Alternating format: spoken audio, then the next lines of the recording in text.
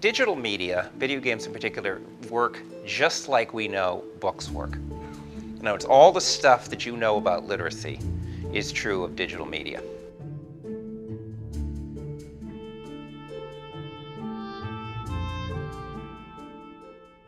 One thing that a lot of people who are not into games are not aware of is that today, in the way that people game socially, is the game is not the only thing at stake. Right, and if you're going to contemplate the possible use of games or digital media for learning about learning, you really have to say, wait a minute, don't just look at the game. There's more going on. Now, so I'm going to show you what it is. All right, this is World of Warcraft, 15 million players. This is the most played multiplayer game now in the world. It's a role-playing game that has some interesting properties. Role-playing means you have to play this with other people. You don't have to, but you do play this with other people. The basic unit is 5 people.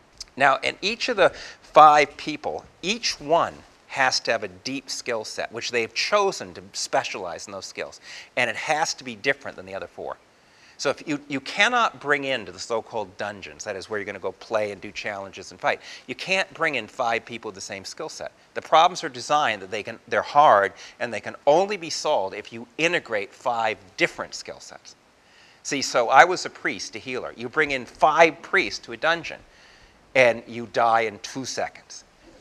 Right? The idea, first of all, is each person must be deeply skilled in one skill set, but has to understand the big picture so they can integrate their skill set with the very different skill sets of the other people. Now, why is this interesting? Because in the world of high-tech work, this is called a cross-functional team. If you go look at the new capitalism and high-tech workplaces, they're almost all organized in cross-functional teams, which means every member of the team has to be an absolute expert, but able to understand everybody else's role so they can integrate with it, and even replace them if they're gone. Now, in work, this is considered extremely high stress. Then you go home to play World of Warcraft to do it again. Portal is a game where you use a portal gun to make an orange or a blue portal, and if you go in one, you come out the other, and they obey a whole bunch of the laws of physics for this world, its own physical laws. So this is a game that is essentially playing with a certain physics, and it's very interesting problem solving, and it's a lot of fun. And people could say, well, surely this is good for tacit understanding, kind of an embodied understanding, but it doesn't mean you could say any physics, right? Right? And as educators say, well, you can't articulate your physics, so what good is it? Well, those people are missing that games today are only half the picture. Because what happens in any game that people get passionate about is they play the game and then they get interested in going on an internet site, which I will call an affinity space. I'll tell you why. And discussing that game, modifying the game, researching it, and explicating everything about it. Right? And so you get stuff, the first Portal, like this. This is a group of people who play Portal who decided to make a wiki to explicate all the physics in it. There are links, like in Momentum, to actual physical definitions in physics textbooks and physics articles.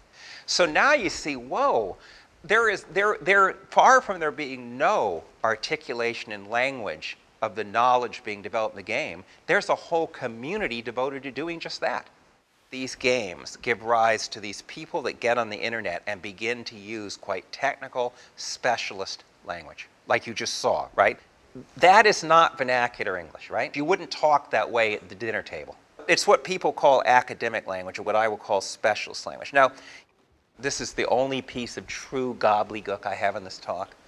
And it's sad, but this is the way psychologists write. It's why they don't have friends. But, but yet the point is just really crucial.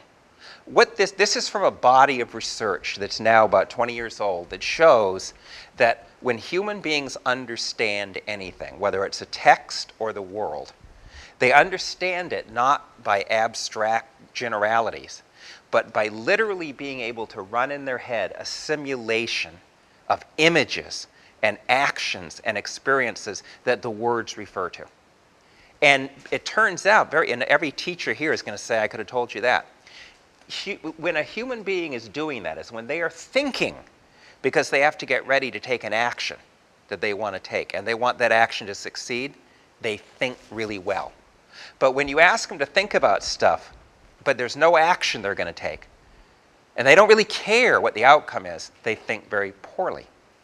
You see, in American law, there's a very interesting legal principle that is completely wrong called opportunity to learn. Courts have ruled 2 kids had the same opportunity to learn if they got the same book. But in fact, I'm saying that if one kid has 10,000 hours of experience with the stuff the book's about, like 10,000 hours of playing Portal, that's what the language is about, that kid has a much better opportunity to learn than the kid that has 14 minutes or seconds, right? That opportunity to learn is not the book. It's whether you can bring experience to the book. When I first started to play video games, I was brand new, I was in my 50s, and I was shocked at how hard they were. And like any good baby boomer, I said, okay, I can handle this. I'll read the manual first. And I sat down to read this little 20-page book. And the 20-page book had 199 bolded headings, each cross-referenced to the other 198 that were technical definitions. But I did what every kid would do. I went and played the game for hours, terribly. And then the weirdest thing happened to me. I picked this book up right there, and I could no longer recover why that wasn't crystal clear. I couldn't even recover it anymore because I had seen in the game an image, an action, an experience, a goal, a dialogue that fit those words. See, these words are about a world. And if you haven't lived in that world and you can't see it in your mind, these are just words. You can look them up in a dictionary, which is completely useless. And it struck me at that day that the key problem of our schools, more now with No Child Left Behind, is it's full of manuals without the games. We have handed kids all the manuals without the games. And imagine, now if you did that to gamers, there'd be a revolution. There isn't any such thing as technical hard language.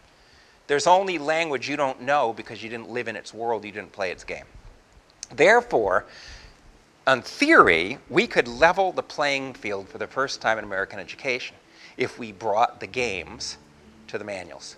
And I don't mean a video game. If we brought the activities, the problem solving, the living in the worlds of chemistry and algebra, with making kids want to do things with them. That is, to see them as tools to surmise new possibilities. That's the game. And if we brought those to school, they'd like it as well as Portal.